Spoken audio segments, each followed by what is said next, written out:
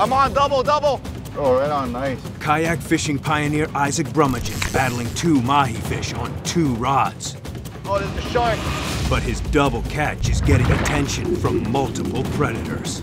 It's super sharky. You gotta get this guy on.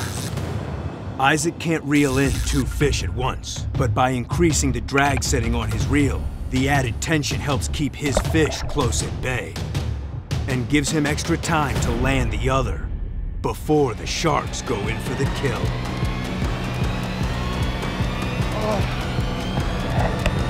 Oh, there he goes. Whoa! I gotta watch myself. I got 1 mahi, the other one swimming around. Before he can reel in the remaining mahi on his line, Isaac's got to finish off the thrashing mahi in his lap, or he risks losing it overboard. The time you're gonna spend on one, while the other one is going without any fighting, you know, so you're just trusting that your hook set is good. The sharks are out. Gotta get this guy up.